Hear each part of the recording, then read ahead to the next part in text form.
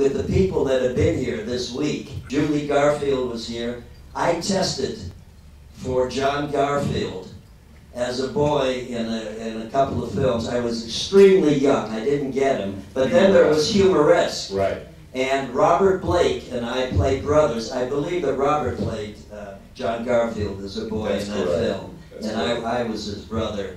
But, you know, I must say, I had wonderful parents.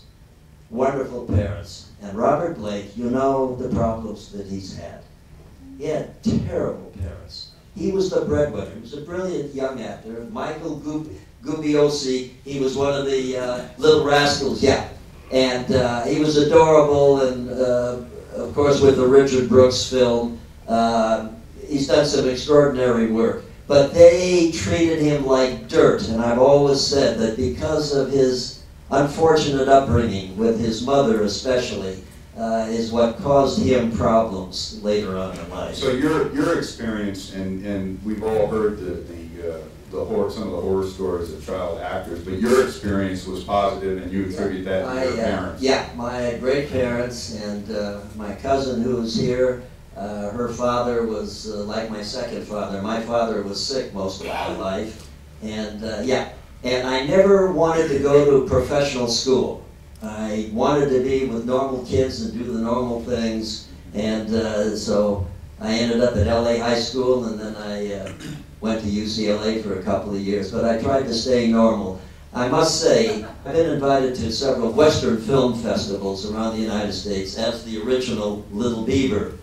And I took my son, who was just 10 or 11 years old, and my mother kept my original Little Beaver costume. And so I took it with me and I put it on my son. And we went there, and they started showing episodes. Not just the 16 millimeter episodes there, and they asked me to come for some Q&As. So I went into the room, and they finished with one of the episodes, and they were winding it up for the next episode, and somebody asked me a question, and I couldn't talk. I just went, and I finally got a hold of myself, and I said, I'm sorry, but it put me back in those days, the happiest days of my life, and I wish I could be back there still as a kid working in films.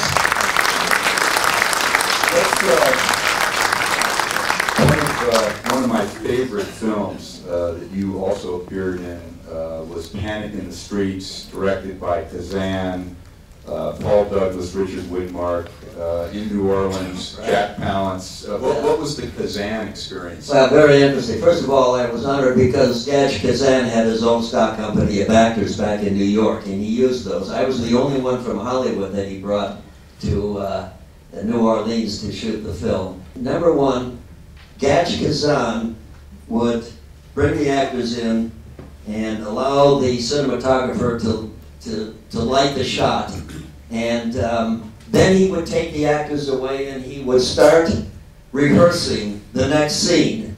And then they would say, we're ready, Mr. Kazan. And then he'd bring the actors in and they would shoot the scene. He was always one step ahead. And I used to follow him around like a little puppy dog. He was obviously one of our great directors. I got to tell you about Jack Palance. It was his first film. He was a former semi-professional fighter at St. Nicholas Arena in New York. He was a tough son of a gun. And he had this shot. We were on this ship right in the harbor there. And he climbed up the mast there. And then they said, cut. Okay, Mr. Palance, you can come down here now because the stunt man is going to come up and there's a little fight scene and stuff. And he knows how to do that so that no harm will come to you. And so Palance is up there and he says, you gotta be kidding. Who do you think I am? Nobody does my stunts. And he wouldn't come down. And so they had to compromise, you know, and let him do some of the work. As I recall, they let him fall into the water at the end of the picture off that line. It was quite an experience, quite an experience. And also in there was two other great films, Battle Cry and Stalag 17 with Raoul Walsh. Stalag 17, actually I was in the Marine Corps and I had a few days that they allowed me to come home, and just stuck me in there. I just did a small scene. But for Battle Cry, I was in the Marine Corps, and I was at Camp Pendleton, and Sally Biano, who was the casting director of Warner Brothers, whom I had known, I used to play tennis at Jack Warner's house, right in back of the Beverly Hills Hotel. David Geffen bought his home for $50 million, so you can imagine the expense. Had a 9-hole golf course. I have to ask you, did you let Jack Warner win? Well, I played with Jack, and on the tennis court, I would move him around and say, "Hey, Jack, this is where you stand." Off the court, Mr. Warner, Mr. Warner. I always showed him that respect. He loved tennis. And so I went and I played the orderly to Van Heflin. And we traveled, we went to Vegas Islands in Puerto Rico.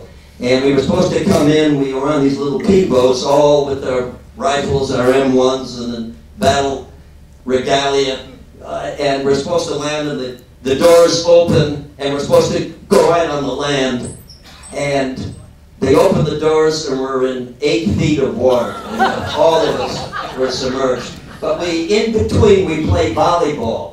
And there were a couple of American Indians in the troop. And evidently, I had made some nasty remarks or something about how one of the Indians played volleyball. That night he got drunk and went on the warpath, and he was ready to kill me. And they had to get me and hide me for 2 days to keep me from. But because my goodness, the people, Tab Hunter, Perry Lopez, some great character actors in that film. One other thing in Battle Cry. Was it Raoul? Raoul Walsh. Raoul Walsh, the director. Right, the great Raoul Walsh. He was the director of the film. He could care less about the actors and about shooting. It was a paycheck for him, okay? So now we're doing a scene, and he's got the Hollywood Reporter that has been shipped down to him, flown down to him. He's reading it. Mr. Walsh, we're ready for the shot. Oh, okay. All right. Roll 'em. Roll 'em. All right. Action. Okay. Everything go good? Photographer, everything with you? Sound okay? Print it. Let's go. Let's go to the next shot. Never looked at the shot. Yeah, Raoul, I think, was kind of close to the end of his long career. Yeah, he had the patch over his eye. Great. Never looked at the sea. Yes. Yeah, Dick Erdman told me when they made Objective Burma, and with Errol Flynn and all that, and Walsh directed that, I said, what type of direction did you get from Walsh? He said, 2 things. You get ready to go, he'd say, okay, boys, roll them. Yeah. And then if it wasn't stuff blowing up or yelling, it would say, okay, roll them, easy. And that was it.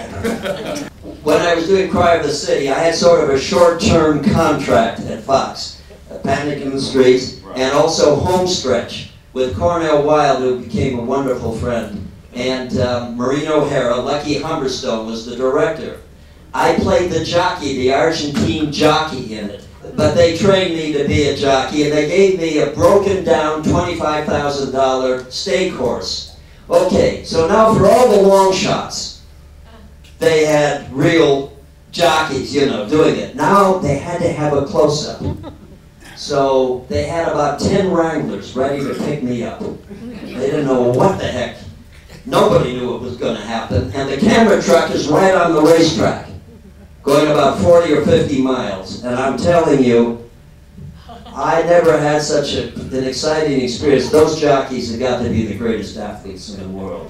Even though that horse of mine, you know, was a broken down stakes horse, I never went so fast. And Lucky Humberstone is yelling to me. And my head is right down on the mane of the horse, you know, and I'm holding on for dear life. And he's saying, whip the horse, Tom! Whip the horse! And I'm saying to myself, you stupid SOB, I'm lucky to be on the God-blessed horse. I couldn't whip him. I just stayed on him the whole time. I'll tell you what, Tommy, your career, your stories, and the great movie, you have really made the final day of our festival special, hasn't he, ladies and gentlemen?